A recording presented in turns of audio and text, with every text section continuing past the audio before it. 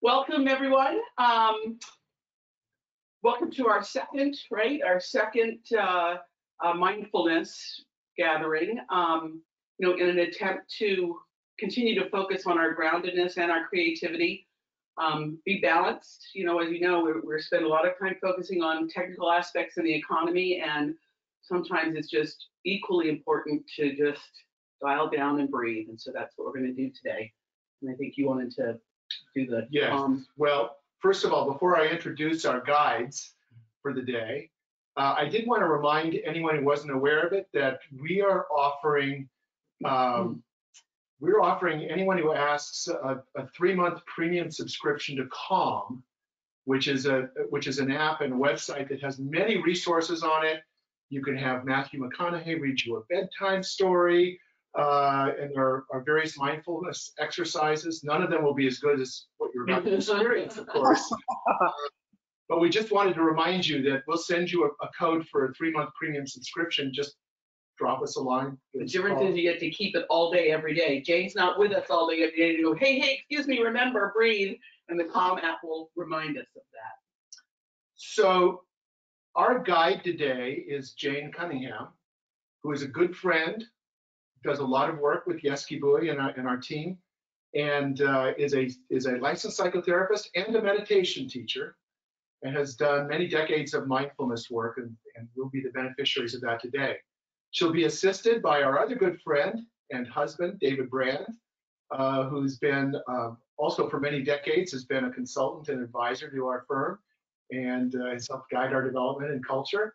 So we're very pleased to have both David and Jane today, taking us through some mindfulness exercises. Thank you, Jane.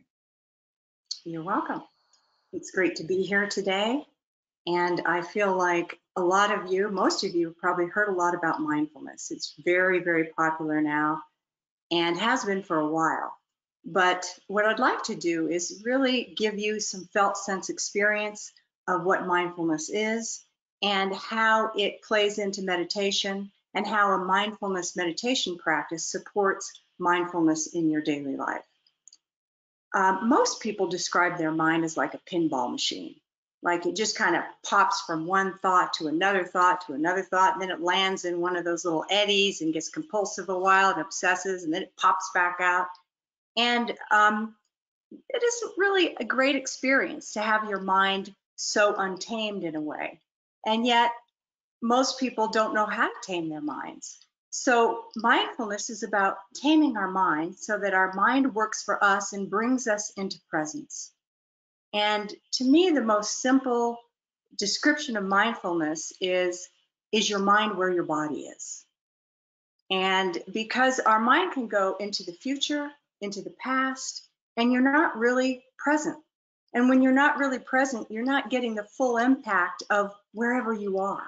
So say you're looking at a beautiful sunset, but you're thinking about something that you have to do in the future.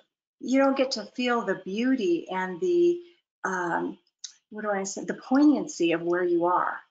Even if you're washing dishes, that can be an experience of being fully present, of feeling whole, of really getting into those bubbles or whatever you're doing and feeling it.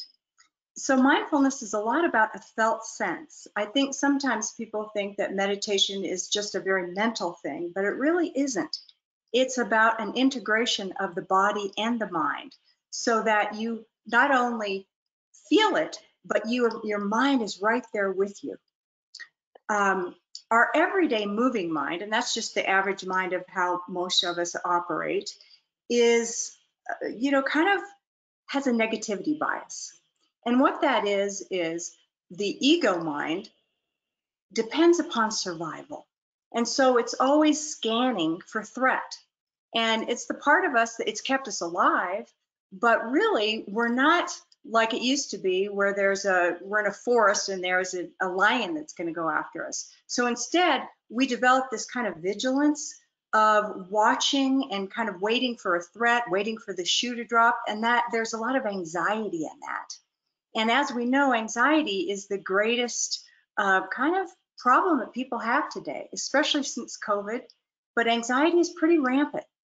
And meditation and mindfulness is the opposite of that. It teaches us how to ground, how to be where we are, and how to breathe on a deeper level. Also, your mind has its habits. So we all have a personality, and this personality is based on our conditioning. So our conditioning as, are we a female or male? Are we from the Midwest? Are we from the East Coast? Are we, what nationality are we? What religion were we brought up? So we develop this conditioned personality that we come to see as ourselves. But there's a deeper self. And meditation and mindfulness can bring us into that deeper self, which is kind, compassionate, clear, present, and wise. And it's always there. And that's the beauty of learning how to disidentify from our personality, where everybody's personality, to be honest, is a little cray-cray. We all, I could think of 10 ways in which I annoy my husband, and he probably has a few extra ones, of my personality, of how I was brought up, of how the conditioned mind is, because the conditioned mind is basically a fearful mind. It's always trying to somehow defend itself from being dissolved. The ego doesn't want to let go. The ego is kind of bossy. And whereas the deep self is this wide open, accepts everything, rejects nothing, spot on. And when we can tame our ego mind to support us when we need it, if every time you met somebody you were different, they would wonder, how they could trust you. So we have this mask, this ego self that we need, and we also have to take care of it, because if we don't take care of it, it can go off rogue. It can go into addictive behavior. It can go into compulsive behavior. It can overreact. So by connecting on a deep level, all parts of ourselves. So meditation, we have this deep base, this mindful base, and the other layers of your personality, of the part of you that's labeling everything, they're supported by this calm base. So it isn't like you want to get rid of your ego or you want to get rid of your thoughts. It's rather you want to support them with calm. And that's very different than I think a lot of people think of when they think of meditation or mindfulness. So today what we're going to do is we're going to focus on two aspects. And one is cultivating mindfulness. The other is creating a meditation practice based on mindfulness. So cultivating mindfulness starts with the breath.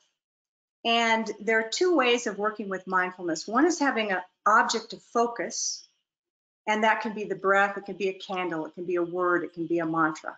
The other way is to exist in open awareness, and that's where you're not kind of bringing the mind back to anything. You're not coming back to the breath. You're just so present that you can take in everything at once. You can feel your mind, your body, your outside environment, and you're just kind of like you're in an intuitive space continually. So we're going to work on those two things, and they support each other. So when thinking about what mindfulness is mindfulness is maintaining a moment-to-moment awareness of our thoughts, feelings, bodily sensations, and surrounding environment. I'm going to say that once more. Mindfulness is maintaining a moment-to-moment awareness of our thoughts, feelings, and bodily sensations and surrounding environment. Mindfulness is when your mind is where your body is. There's an integration. So a simple question to ask yourself if you're present, because if you're present, it means you're mindful, is my mind where my body is? Just every once in a while, kind of bring yourself back, just gently, kindly. And our goal here is to create an embodied awareness where there's that integration that I talked about. And meditation is the practice where an individual uses a technique such as mindfulness to train the attention and awareness to be mentally clear and emotionally calm. So meditation is a practice to train the attention and awareness to be mentally clear and emotionally calm. So meditation is like having clarity and calm in the bank.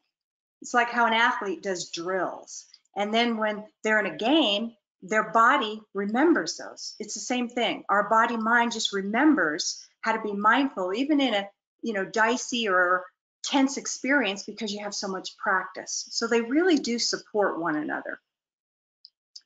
And the reason for this embodied focus is that our body is wise too. We think of our mind as having wisdom, but really the deepest wisdom that we have is in our heart. Our heart lets us know what's truly important to us. Is it truly important to feel love, or is it truly important to, buy a dress? So you can, you feel it. And our culture is very mental oriented, and I think sometimes disses feelings when feelings really let us know if we're in our integrity, if we're truly being honest, if something really matters. And so we want both. And I have a good example of that may seem a little extreme, but it was interesting at the time. And that was, I was working as a therapist for criminals, felons. And I'm teaching about 30 guys how to meditate, and they're all trying to sit straight and do their thing. And, most of them couldn't sit cross-legged. And, they kind of thought, oh God, what is this woman teaching us, this new agey stuff? But I noticed one guy, and he was completely engaged. He had the breathing down, the posture, everything. And I'm thinking, so afterwards I asked him, it looks like you've meditated before. Where'd you learn how to meditate? And he said, well, it's part of my religion. And I said, oh, what religion is that? And he said, Satanism. And I said, whoa, Satanism. But I started thinking about, why would Satanists meditate? And it's because they know the power of the mind. Now they use the mind as disconnected from the heart to manipulate and to, basically abuse power. But it's so important that our mind and our body are connected, and that their heart is the center of it all. So anyway, the mind over matter, I don't really like that. It's mind and matter. It's how can we integrate and practice from a grounded state. So let's go ahead and get started. And we're going to begin with an awareness practice and a breath practice. So I want to tell you one thing before, and I'm going to use the word awareness a lot. Awareness is the foundation of being present. It's a knowing that includes both thinking and feeling, body and mind and heart, being and doing. So it is that total integration. It's like when a baby's born, a baby is wide awake, but a baby doesn't have concepts, doesn't have thoughts, doesn't have an identity. But yet that awareness, it's super aware, super sensitive. And so we're going to develop this kind of open mind that can watch things without getting caught, that can have feelings arise without having to follow them, where you're just aware of what is. So I want you, if you would, to get comfortable, if you aren't already, and to start to bring your awareness inside. And you can close your eyes and make sure that you're comfortable.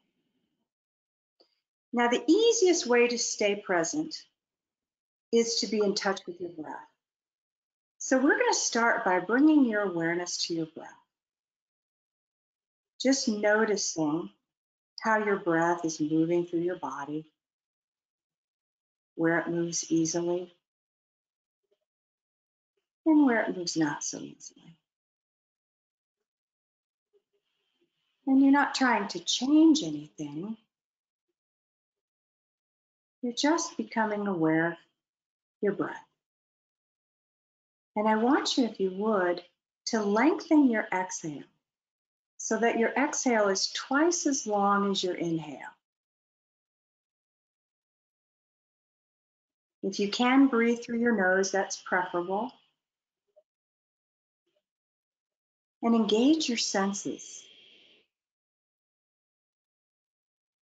Listen to the sound of your breath, like waves of the ocean.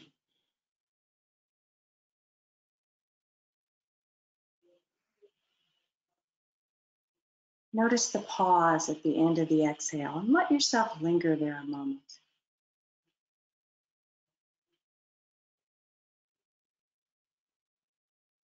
And if your mind wanders, just gently bring it back to your breath. No judgment, knowing it's the nature of the mind to wander.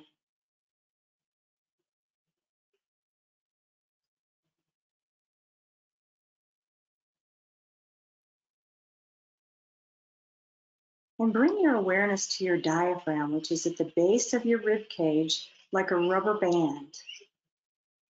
Horizontal rubber band at the base of your rib cage, and just put your hand there. And feel that muscle begin to soften.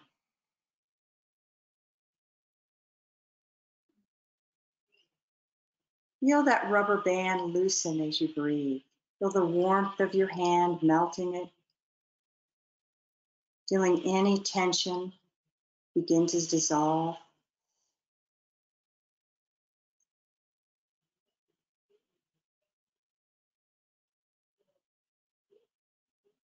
Nice long exhales and being aware that you're exhaling.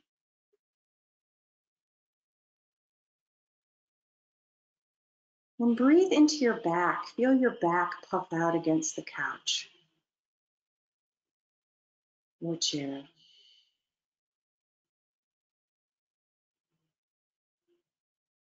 Imagine that you have a balloon in your belly, and as you breathe, it expands back, and feel your rib cage expand sideways, and feel it expand sideways.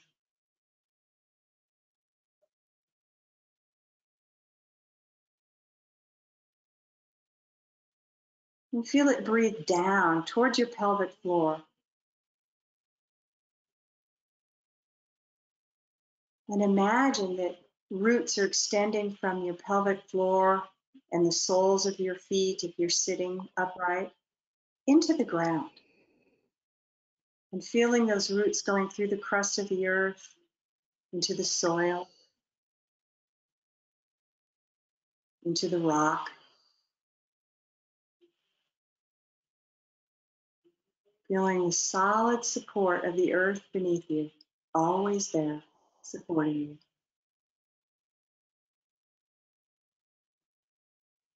Invite your body to let go of any tension as you imagine a waterfall of warm water washing down your head, your face, your neck, your shoulders, your chest, your belly, your pelvis, down your legs, and releasing any tension off the soles of your feet.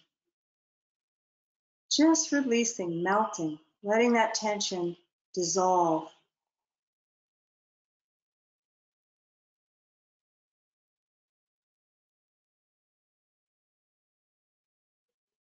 And bring your attention inward. Let's start with your feet. Imagine your awareness is inside your feet, and you could experience the world from inside your feet.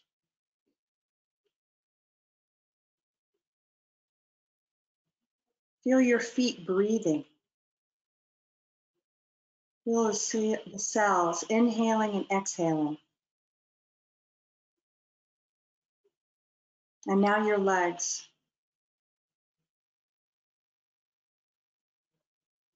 Feel the breath breathing you. You don't even have to effort. Your breath knows what to do.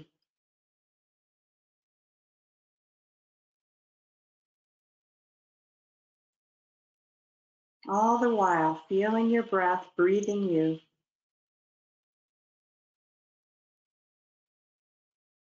And imagine that your mind was an empty, open screen. And thoughts and feelings come up on that screen. And you're just watching from this very calm base. Not following them, just letting them arise and move off the screen. It's as if your mind is the sky. Thoughts and feelings come up, but you stay in the background.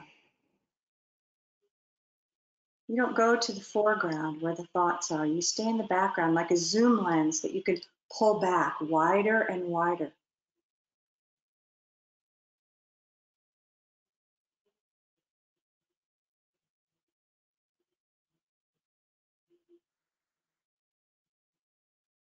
and feeling this felt sense of the mind begin to stilling itself.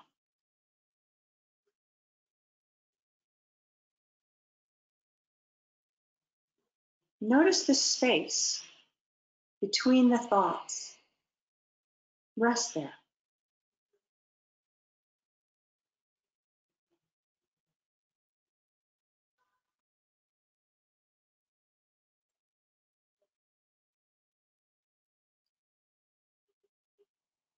Now gently, we're going to transition back, but you're going to keep this internal focus, this awareness of your mind as being very open. And you're going to very gradually open your eyes, but to a soft focus so that your lids are slightly closed, a little bit open. And all the while, you're maintaining this awareness where there's spaciousness, where you're aware of your body and your mind and my voice. And then open your eyes just a little bit more. And notice if your attention starts to go outward. And if it does, pull some of it back inward so you're aware of your inner being and your outer environment. And you can hear my voice. And you can take in what I'm saying, but you're maintaining this awareness.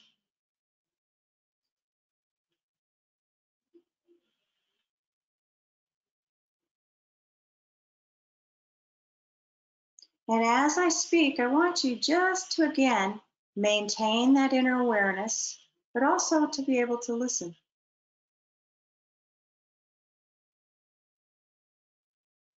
As we move into an open awareness meditation. And this open awareness meditation, you're no longer focusing on your breath. Instead, you're focusing on just your awareness of your internal environment, your external environment, your body, your mind. And just notice anything that comes up on your mind screen, and then just move on. You don't follow it, you don't linger on it. You just keep pulling your mind back to that wider lens. You're aware of being inside your body. You're not observing your body, you're in your body. You notice the energy in your body. You have the felt sense of your legs, of your belly. And if your mind wanders, you just bring it back to your awareness. So you're not spacing out or even blissing out. You're just right here, right now, very aware of everything that's going on inside and outside. And you're bringing in more and more spaciousness, breathing into this inner space, molecules of empty, open space, as if you could bring the sky into your mind.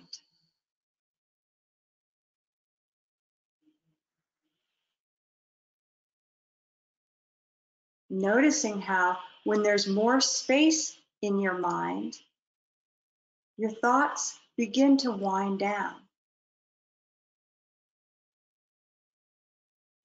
And this space is intelligent. It's spacious awareness. Though it's empty, it's very aware. It's empty of thoughts, but it's full of awareness, full of mindfulness.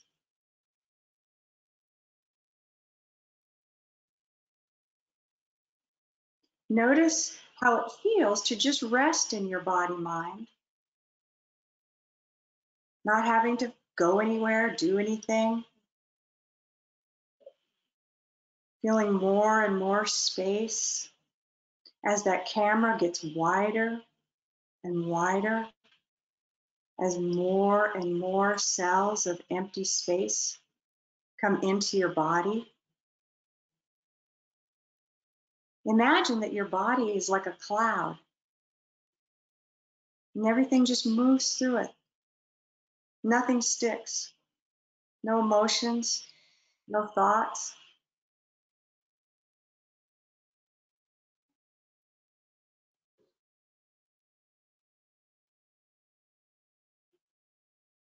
And a thought comes, you notice it, but you just don't follow it. Imagine your mind is like the sky, once again.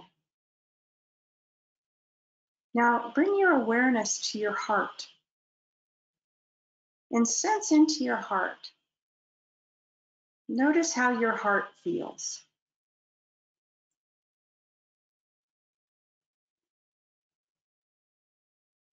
And go a layer deeper. Feel your heart begin to melt and open.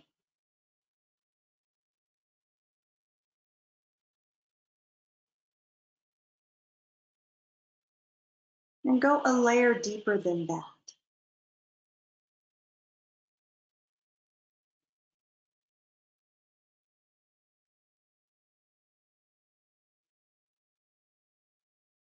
And go another layer deeper, sensing into what your heart feels.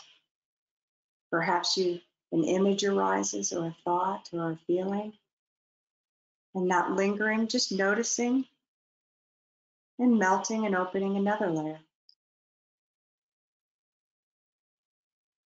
And perhaps you reach a plateau and you can just rest there.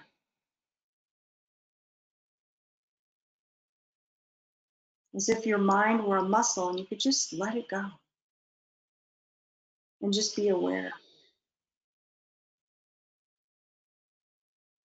This awareness is not mental, but rather it's a foundational consciousness of simply being aware, of being present, of being mindful of what is in this moment and the next moment. Notice how it feels to be aware moment to moment versus a goal orientation.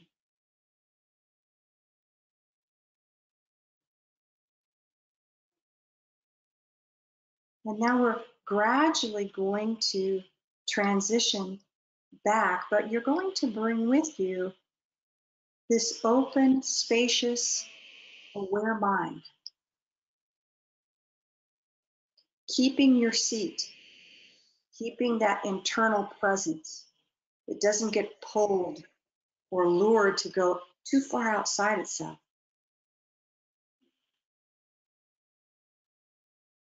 So gradually, you're going to begin transitioning, beginning to open your eyes. You can stretch or wiggle your fingers or your toes. And you can play with, do you want to open your eyes fully, or would you like to keep that soft focus that helps maintain an internal groundedness, an internal awareness?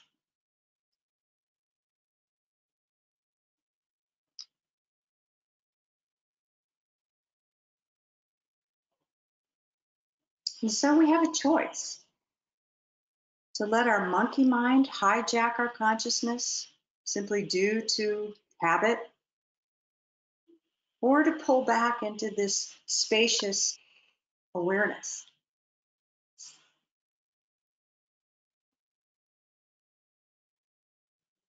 And this awareness we can bring into anything we're doing, anything.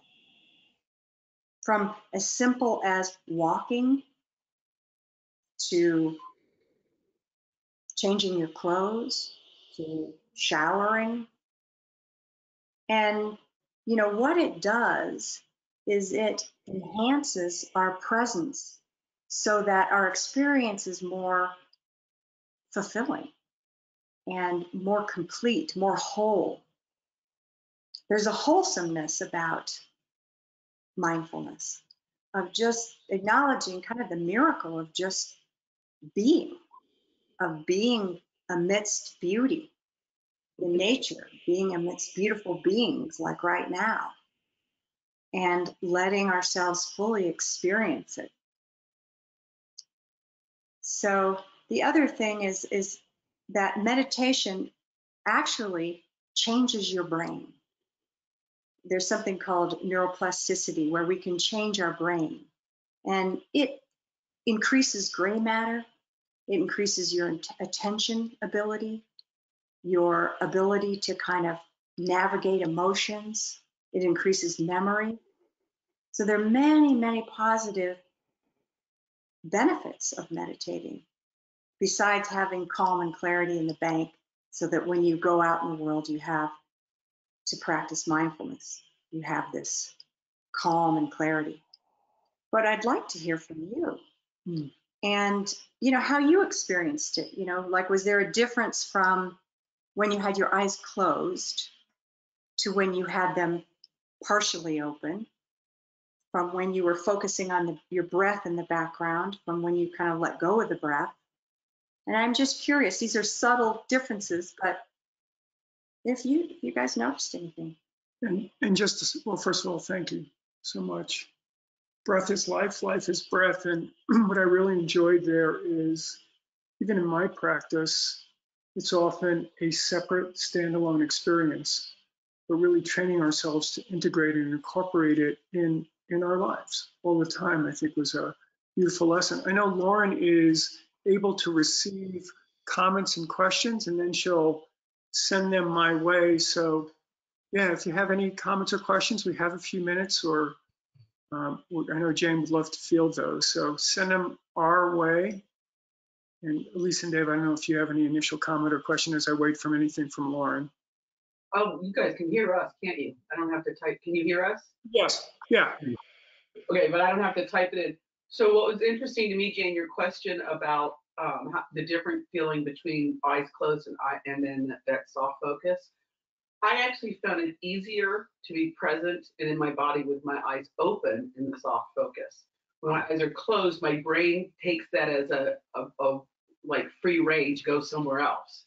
And with this soft focus, it's like I could see myself, right? I can see with soft focus, I can see myself. I can see my legs and my hands.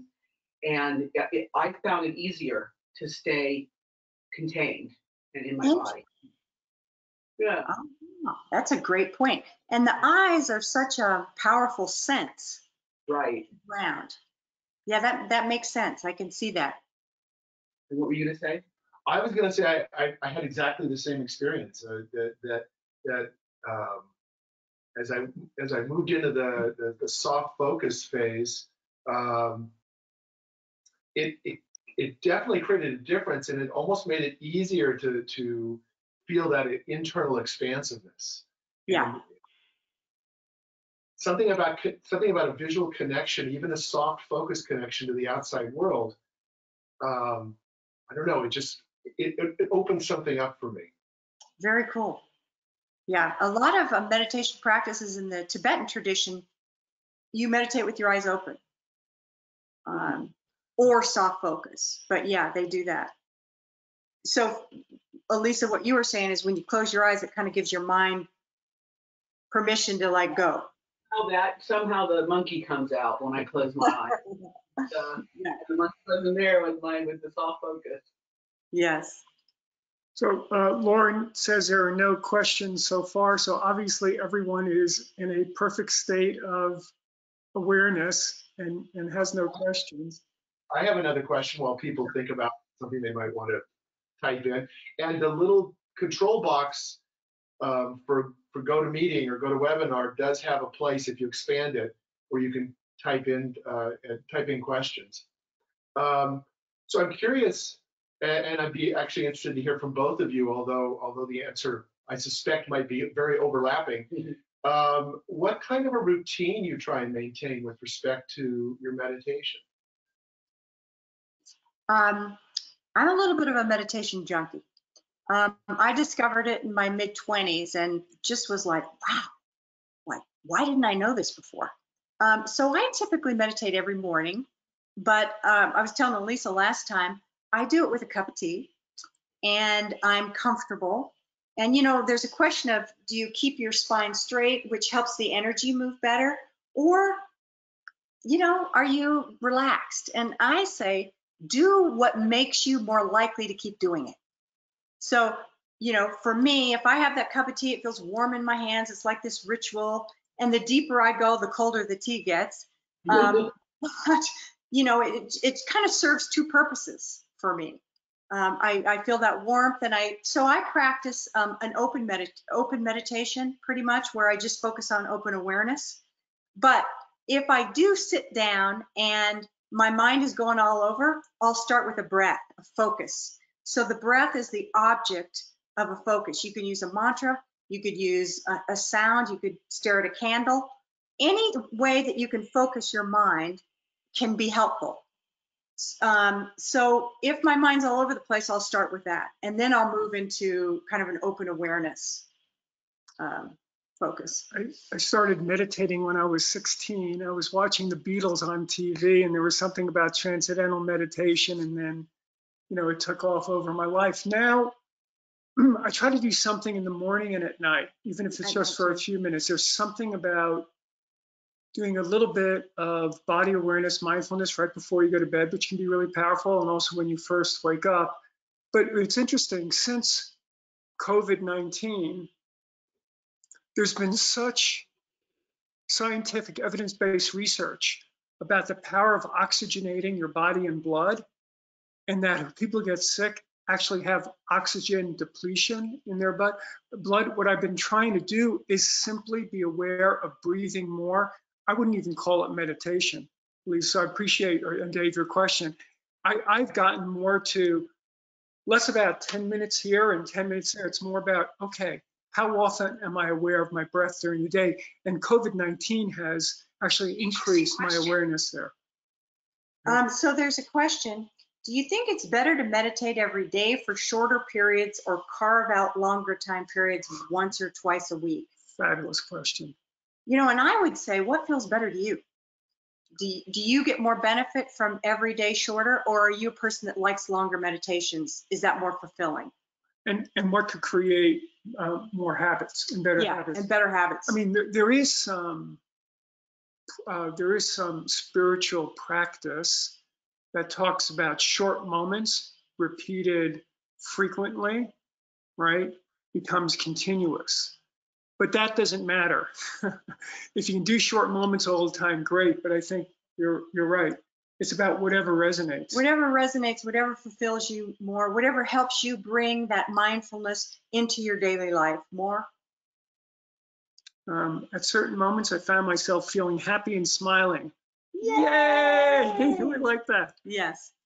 Not a question, but agreeing about the eyes, open point, much easier to stay focused without a license to drift. Interesting. That is interesting. And so when you do the soft focus, part open, part closed, Dave, I think you were saying you could feel your internal kind of self more, but yet you could use the external to help the focus. Is that what you meant? Yeah. So that, you know, and I was thinking of, say you're in a meeting and you're getting agitated or something. I know that would never happen, but you know, and you want to kind of like pull in, you just soften your focus a little bit so that you pull into your inner sanctuary and you can kind of calm yourself. At the same time, you're aware, but you've got this inner kind of calming action going on. Well, so getting back to that question, it's such an incredible question about shorter periods, you know, more frequently. Anything you can do, like at Yeski Bui, you know, we try to habituate just taking time to breathe. Well, what does that mean? Like, Yeski Bui, you're spending 20 minutes 10 times? No. Oh, we're having a staff meeting. 1 minute of breathing. Oh, you're going to meet with a client. Can you just breathe for a minute? Right? Can you just ground yourself for a moment? Or with a vendor, another staff. So it can be 1 minute, 30 seconds, 2 minutes. So even when you think about short moments, It's just, I'm trying to get into the habit, excuse me, of doing that every time I eat. Okay, I'm about to eat. Just take 30 seconds and just breathe, for God's sake. So anyway, whatever works to help you habituate being aware of the breath is huge. And I remind you of Thich Nhat Hanh, who's amazing. But anyway, go ahead. The breath calms your nervous system, but it also connects your body and your mind. And it offers you a focus for your attention. So it's so key. Just if you were to do any practice, a breath practice is, I think, the best, because it brings you into presence, it connects your mind and body, and it calms your nervous system. And lower belly, when you breathe in your lower belly, that's what kicks in that parasympathetic nervous system, which calms. So, just breathing from your lower belly, whatever you're doing, is so helpful. I love the questions are great, by the way, and we still have 5 minutes to go. Thoughts on how to retain that level of calm and mindfulness when engaged in a stressful dialogue or confrontation? This is the mother lode question, really. Why don't you start with that one? Because I think you're great at that. Yeah, I'll get back to habit. That when I am in my strongest, most powerful, most connected, it's when I've habituated my breathing so much that anything that comes my way, I'm still aware of my breath. I'm still aware of my breath. Now, sometimes I'm aware of going into a meeting that might have stress and confrontation, and that is a great time and reminder to sort of set yourself up for success. Obviously, it's difficult when you get triggered, but even when you get triggered, I'll say this, because certainly I still get triggered in my life. I can get triggered. I can have the experience of being triggered, not judge myself, and still eventually, in the middle of the triggeredness or 5 minutes later, oh yeah, this is what's going on. I can find my breath again. I wanted to add one thing about bringing in the element of space. When we get triggered, typically we get tense. And if you can consciously kind of bring in spaciousness into your cells, into your body, even into your cadence of how you're speaking, it softens everything. Spaciousness kind of brings us into that wide view versus like, he said what? You're in this wide view and you're just kind of like in between thoughts. You got a little space just to kind of bring everything down. Your body can relax because you're bringing in space. It's great for pain, great for stress. Yeah. That was one of the things that I feel kind of revolutionized my meditation practice when I started working with the element of space, of bringing in space into my mind and body. I was just like, oh my God, this is the best thing since sliced bread. Thought about one more thing to tell people if you're not familiar with mindfulness or meditation practice. When I started, I would conk out. It was unbelievable. I was holding stress that I was not aware of in my body, and I would just fall asleep. And if that happens, whether you're experienced or not in this, boy, your body is giving you a message. Go with the flow. Don't judge it at all. I don't think that was no more message. I've also heard of people when they start meditating, their hands feel like they're like expanding into like kitchen mitts. And I had that for years. It's weird how that spaciousness that you create comes out in that feeling. I don't exactly know what that is, but I'm curious if anybody else has that. I've heard other people tell me they have that. And it's distorted. Like the rest of my body's the same, but my hands are like huge. I've never heard that one. By the way, I didn't learn that about Jane until now. So that's just swollen here. Listen, we only have a couple minutes left. I just want to say, it's a little emotional, just a heartfelt thanks. Dave and Elisa, the staff, Yeski Bui, for giving us an opportunity to share from our heart a gift to all of you to hopefully support you in your lives and the ones you are taking care of. So it's just, it's such a blessing to be given this opportunity. So thank you, Elisa and Dave, and all of you with your openness and willing to participate. It's a total joy for us to share this. Yes. So we appreciate it very much. Go ahead. Go ahead. Appreciate it very, very much. Yeah. When I first met David and Lisa, I was used to the kind of healing world and psychotherapists, and I'd never really been in a business environment. And I was just blown away by your willingness to bring this into everyday life in your business. And, I'm sure it probably has a lot to do with your great success and why your staff is so happy and wonderful. I mean, I just can't say how different a vibe it is than I expected, and that I see in a lot of other businesses and what I hear from people. Thank you. Maybe that's a beautiful way to end. David and Lisa, I don't know if you want to give us things. Go ahead.